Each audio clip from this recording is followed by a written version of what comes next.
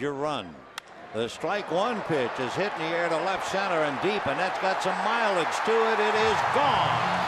Wilson Betemit drives it out, and the Dodgers have tied it up 1-1.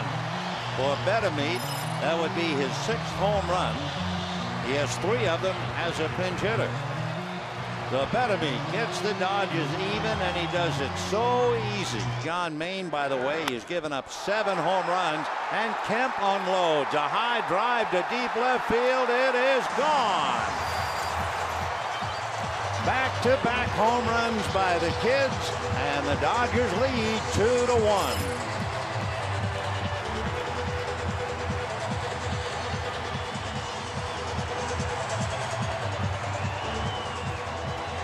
In that Lowe's area. Now there's a drive by Hung-Chih Kuo. It is gone.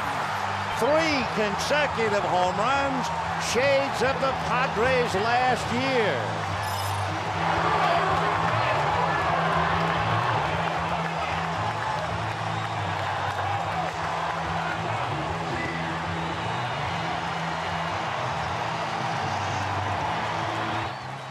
So the Dodgers come up with a magical 2nd inning with 1 out.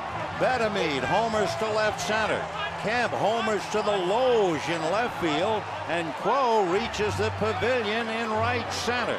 And those 3 home runs were hit on 3 pitches.